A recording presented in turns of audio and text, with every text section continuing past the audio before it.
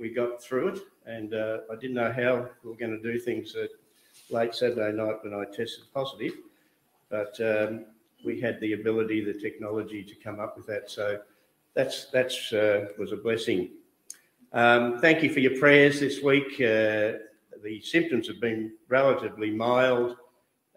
Julie hasn't caught it thus far, but she does feel a little bit under the weather with some sort of cold or flu symptoms, but she's been testing every day and it's still been showing negative.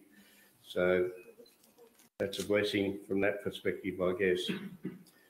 And welcome to our visitors this morning, our international visitor from Iran, and also from, I noticed a few faces here. Welcome to our service this morning. We've been looking at this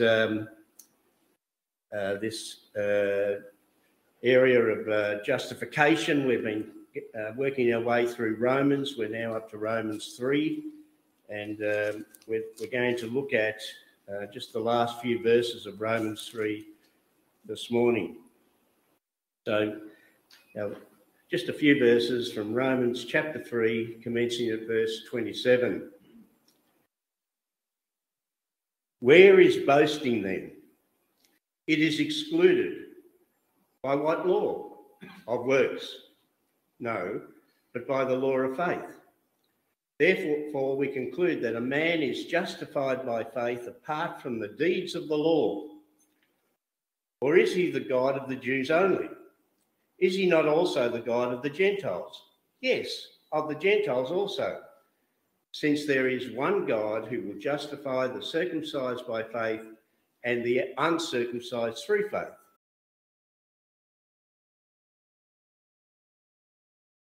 Sorry about that. Do we then make void the law through faith? Certainly not. On the contrary, we establish the law. Would you pray with me?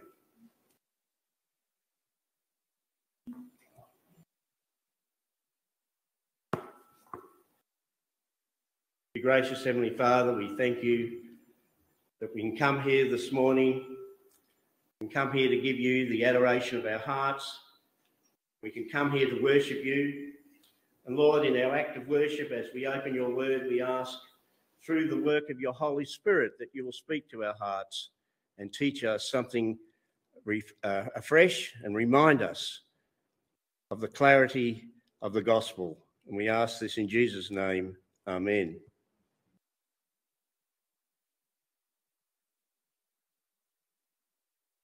I'm just going to have a sip first.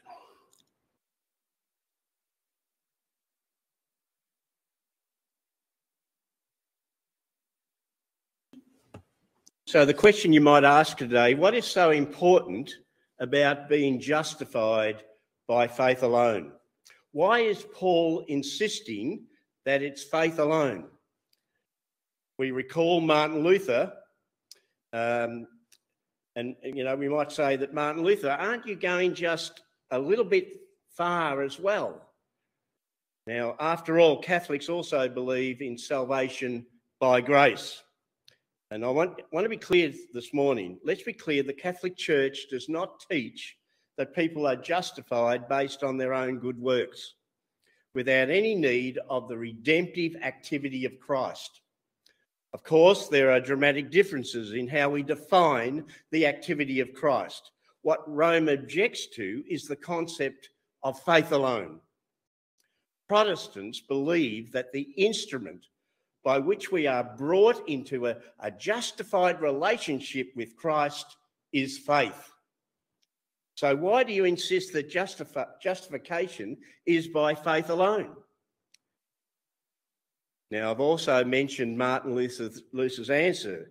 I mentioned this last week. Remember, he discovered that from Habakkuk 2, verse 4, he discovered that the just, or in some versions you'll read the righteous, shall live by faith. And Paul says similarly in Romans chapter 1, verse 17, which we looked at a number of weeks ago. The doctrine of the justification by faith is the very heart of the gospel of salvation. So without an adequate understanding of justification by faith, we will lack assurance. Sometimes even believers will have doubts concerning the blessed hope that we have, that Christians have, and we should confidently have and hold on to. So assurance is something that a Christian might struggle with from time to time. It's one of the things that I like to talk about with people who are facing death. Do you still have the hope, that blessed hope in your heart? If your salvation is based on anything in you, of course, you will be unsettled. For the doctrine of justification by faith alone reminds us that our acceptance by God is grounded on nothing in us. Rather, it's grounded on something that has been done for us, that is outside of us, something that has been done by our Lord Jesus Christ. And we appropriate it and we receive it by faith. If you don't understand that, if you don't believe this, you'll never have a full and a complete assurance of your salvation. Your service for Christ will never be bold because you'll doubt the Father's love. Therefore, the doctrine of justification by faith is very important. The Apostle Paul in verse 28 tells us a couple of things that we should know. Paul says it's at the very heart of the gospel. Justification by faith alone isn't all there is, of course, to be in the Christian life and in Christian doctrine. But without this truth, nothing else matters. For without this truth, we're still in our sin. And we're still under the judgment and condemnation of God. This truth, or this is the beginning of truth for our faith. And it's such an especially important truth because every Christian revival, and we can note a number of these revivals over the last 500 years since the Reformation, has been directly related to the preaching and teaching of a true understanding of the doctrine of justification by faith. And we need to be reminded, because as believers, as we're suddenly confronted with the truth of this doctrine, that it liberates us. It liberates us from any apprehension of God's love toward us.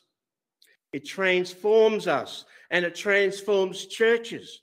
And for people who are not Christians, as they're confronted with the truth of justification by faith, and they're humbled by its presentation of the holiness of God, and yet simultaneously they feel more loved and more comforted by the God of heaven and earth, who indeed is a merciful God.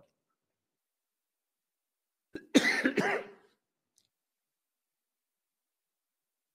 result of being drawn to Christ and to become believers in the Lord Jesus Christ and to join his church. Therefore, the doctrine of justification by faith is a doctrine that we cannot afford to be ignorant of.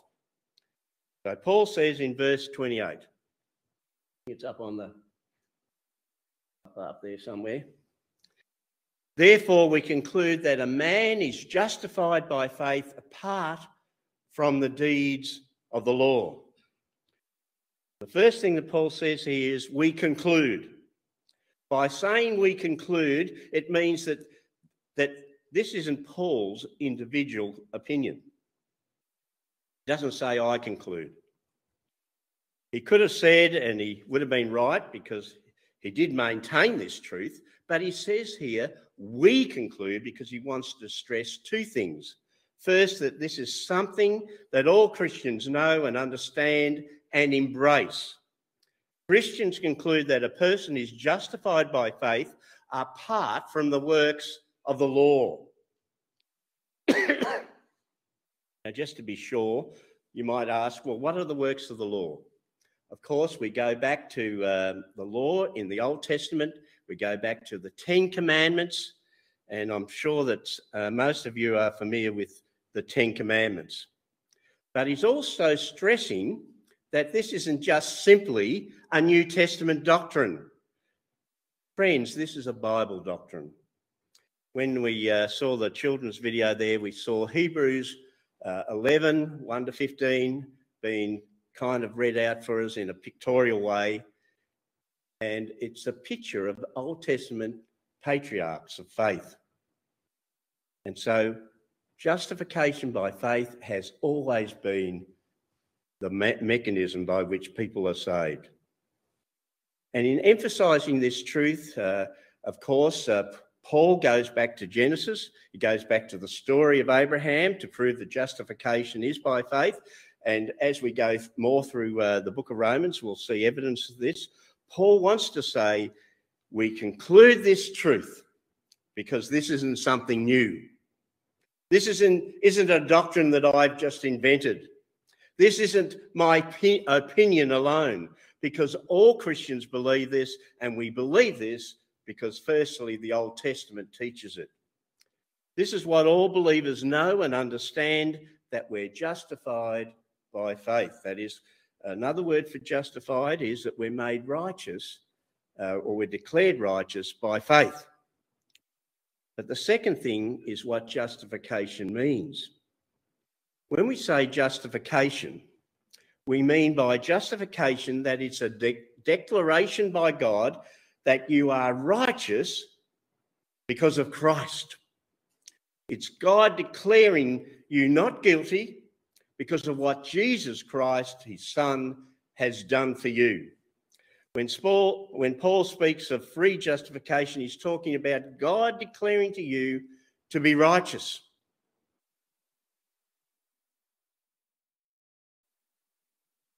Not making you righteous, not accepting you because you are righteous,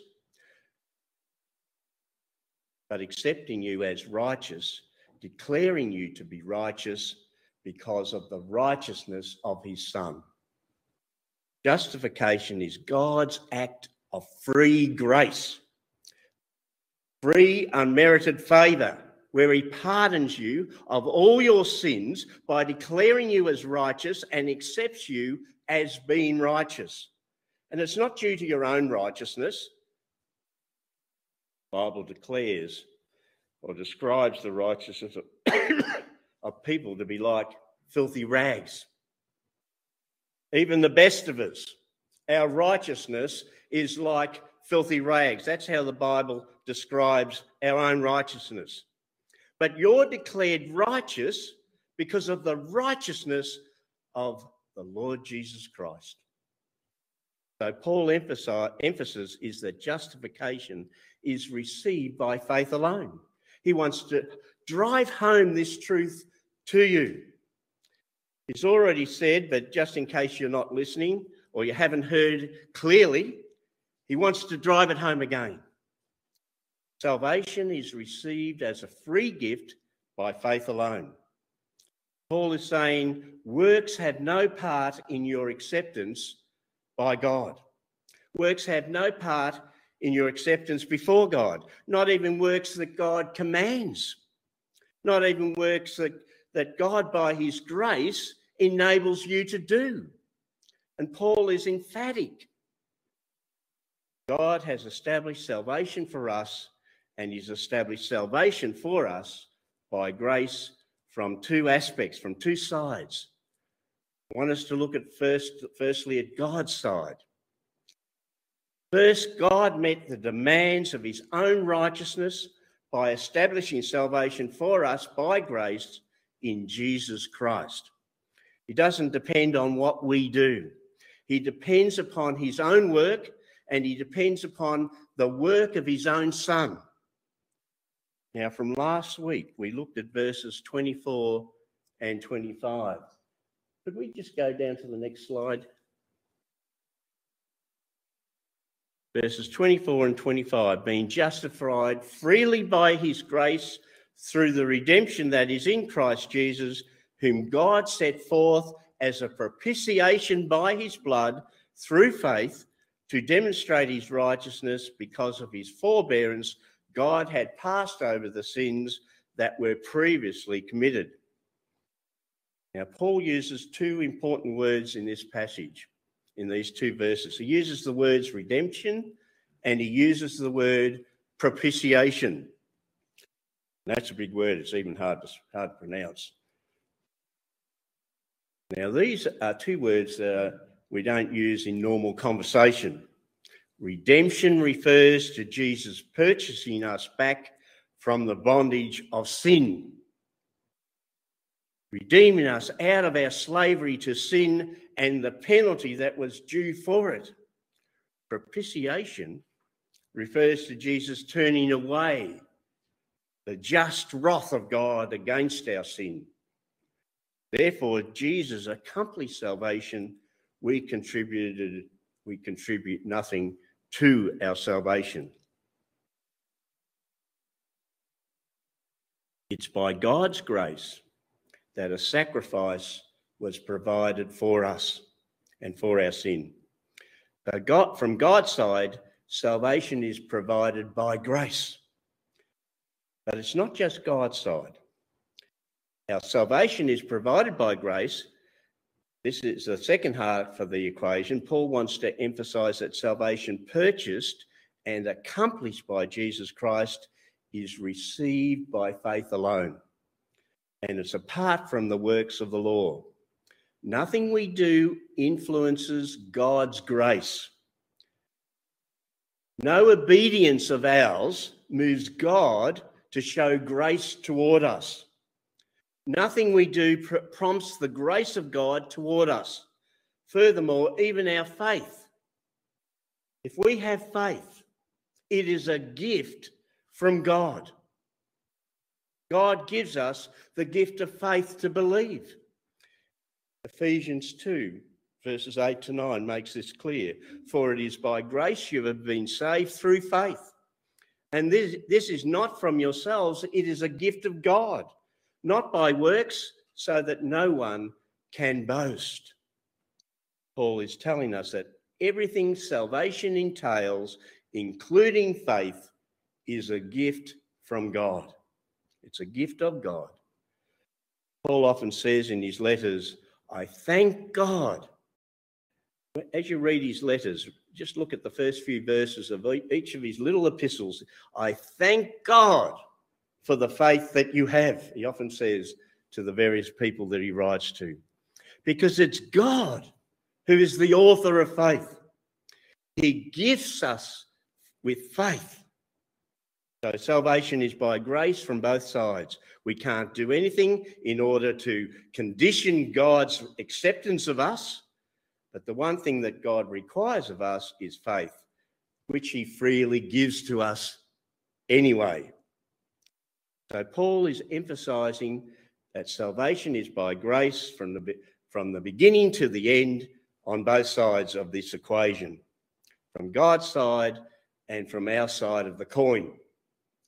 And there is no work that we contribute to be accepted by God. If you think there's something that you must contribute to be accepted by God, you'll never understand the freeness of the Father's love or the costliness of the sacrifice that he's initiated for us in his Son, for us to be freed of the penalty of sin. In order to be justified, God commands that there's no work that any of us must do.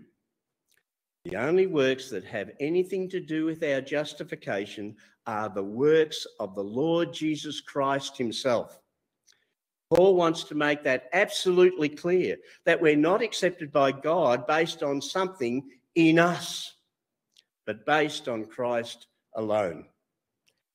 Now, he leads us to a second thing, because people look at this verse and they say, well, I don't know how this verse is in harmony with James chapter 2, verse 24. I think it's up there.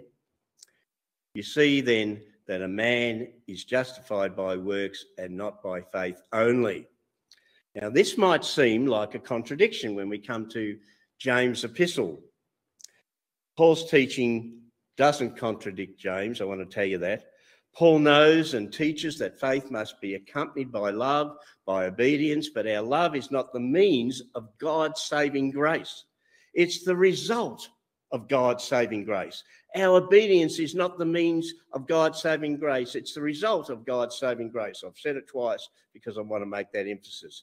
If you don't get this thinking right, then you'll miss one of the greatest and most precious truths of the Christian faith.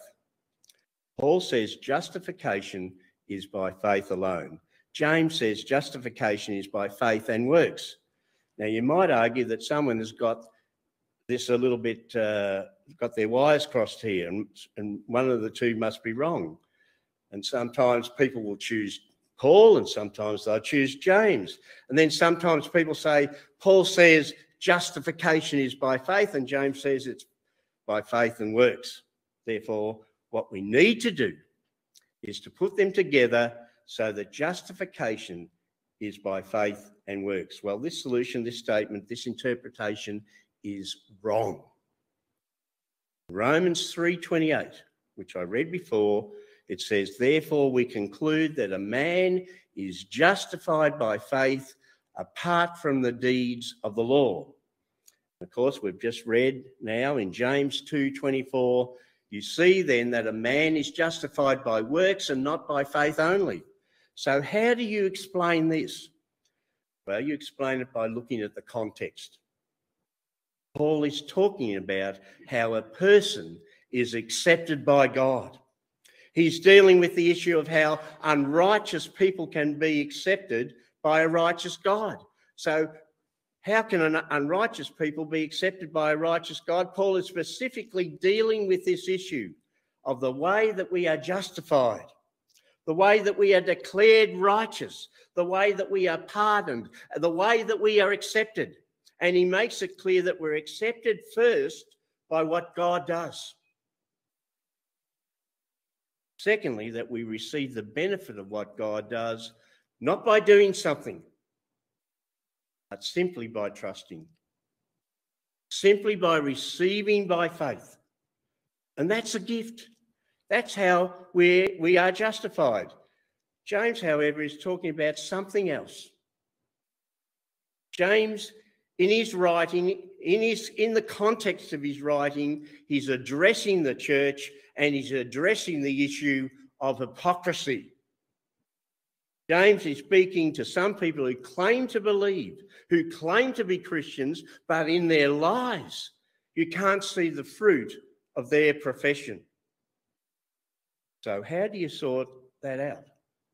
How do you tell the difference between a person who claims to be a Christian but isn't, a person who claims to be a Christian and is? How do you know whether a person really believes? What demonstrates their Christianity? Well, James' answer is clear. Faith brings forth the fruit of holiness. James says it's faith and obedience, faith and holiness that demonstrates a person to be a believer. So James is not contradicting what Paul says. James is dealing with a different subject. Paul is dealing with how one is made right before God. James is dealing with the sin of hypocrisy. If we look at James 2, verse 14, it says, what good is it, my brothers and sisters, if someone claims to have faith but has no deeds? Can such faith save them? James highlights the situation of a person who claims to be a believer but doesn't live like one. It's the issue of hypocrisy. And James is raising this question concerning hypocrisy. Paul, when what he's dealing with, he's not dealing with the issue of hypocrisy. He's dealing with the issue of how we are saved. Secondly, James does not ask the question, can faith alone really save a person? This isn't what James is talking about. He's not asking, can real faith by itself save a person? Or do we need to have real faith and works to save a person? That's not James's question. James is asking, can claim faith demonstrate a person to be really a Christian? That's the question that James is asking. Not can faith alone save you, but can a claimed faith really demonstrate that a person is a believer? What if someone says he has faith or she has faith? Now, notice what James says. James didn't say, what if a person has faith but doesn't have works? That's not what James said. He said, what if a man says he has faith? James is focusing on the spoken confession of someone who professes to have faith being contradicted by a lie. Verse 14, he asks, can that kind of faith save him? Notice that James didn't ask, can faith save him? He asked, can that kind of faith, what kind of faith? Plain faith that shows no reality with that person's profession. James isn't talking about how a person is saved. James is talking about how you know a real Christian from a false Christian. And thirdly, James is mainly concerned in this passage about dead faith. James uses the term dead faith. He uses it twice in this chapter. What does he mean by dead faith? He's referring to a faith which is empty or hollow. It doesn't have a living reality. There's a verbal profession, but there's no reality of life in the heart of the believer. There's no deeds which are in accordance with faith. And James is clearly concerned about people making a profession but show no signs of the regenerating work of the Holy Spirit. Fourthly, notice the argument that James uses to cap off his point.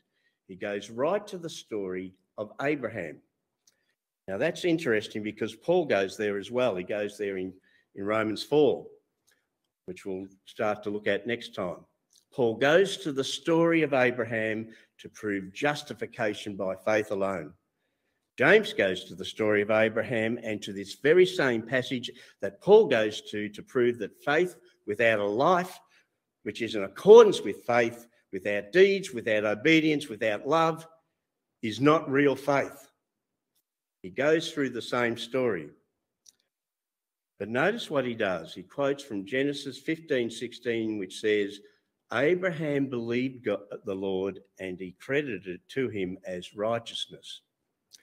James says very similarly in verses 22 to 23 in chapter 2, you see that his faith and his actions were working together, and his faith was made complete by what he did, and the scripture was fulfilled that says, Abraham believed God, and it was credited to him as righteousness, and he was called God's friend. This means that Abraham was justified when he offered up Isaac, his son. So James is not contradicting Paul. However, God says to Abraham that he was justified by faith before Isaac was even born. When did Abraham offer Isaac up? Years and years later. James, who knows this passage well, James, of course, was a good Jewish Christian who knew Genesis, knows about God's declaration that Abraham is righteous, which came 7 chapters before Abraham offered up Isaac when you read the book of Genesis. Therefore, James isn't talking about God's acceptance of Abraham. He's talking about Abraham's demonstration that he does belong to God. So James isn't contradicting the Apostle Paul. Now let's return now to Romans 3. Paul makes it clear that he not only knows that faith must be accompanied by obedience, he teaches it himself. What's the very last verse in our passage today, in verse 31? Do we then make void the law through faith? Certainly not. On the contrary, we establish the law. Paul knows that faith and obedience go hand in hand in the Christian life. Paul also knows that our obedience has nothing to do whatsoever with God's pre-justification, and he wants us to hold these two truths together. Does God call us to obedience as Christians? Certainly, yes. Does our obedience have anything to do does it have anything to do whatsoever with God's acceptance of us? Certain or definitely no. And if we get this wrong, we get everything wrong. when there are conditions in any human relationship, it severs the capacity for intimacy in that relationship. And how much more in our relationship with our triune God, Father, Son, and Holy Spirit. If you're obeying because you're afraid of God rejecting you, then you're obeying out of ungodly fear. For if you are the beloved, God has accepted you through his Son, and your obedience is not counted in order to get God to like you, to get him to love you, to get him to save you. Go back to Exodus chapter 20, verse 2. Is this chapter familiar to you? Exodus chapter 20, of course, is the giving of the law. It's where we first read in the Old Testament the Ten Commandments.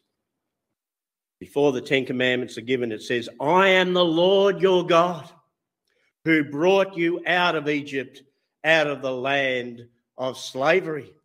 God doesn't say here in the Ten Commandments that if you obey them, or if you really try hard to obey them, then I will bring you out of the land of Egypt, out of the land of slavery. This isn't what God says. God says, I have brought you out of the land of Egypt. I have brought you out of the land of slavery. I have redeemed you. I have bought you with a price. Now obey me. It doesn't say obey me, then I'll save you. Paul is emphasising when he says justification is by faith alone, that we are redeemed, we are saved for obedience, not redeemed or saved by obedience. My obedience and your obedience isn't a condition to receive the love of God. He already loves us much more than we can ever know. And our obedience flows from that love which we have received, and which we receive the benefits of his justification by faith alone, and not by any works that we can do. Well, this is the greatest news ever told. I probably haven't told it very well today, but this is the greatest news ever told. And there's no other religion in the world that has anything like this. That we are saved, we are justified, we are declared righteous by our faith in Christ. It's a gift given to us. Friends, what a wonderful gospel we have in our Lord Jesus Christ. And I hope we all come to appreciate that and to love the gospel as we come to love our Lord and Saviour, Jesus Christ. Amen. Would you pray with me? Dear gracious Heavenly Father, we thank you for this simple truth that we are declared righteous because of the faith that you've given us to believe what Jesus did for us when he died on the cross. Lord, we just pray that you'll help each one of us to understand this truth, to understand this personally, that you would speak to our hearts and bring us to that point where we can truly believe. Lord, give us that gift of faith to believe, each one of us. We pray this in Jesus' name. Amen. Amen. Well, I'll introduce the next hymn, and then David will come back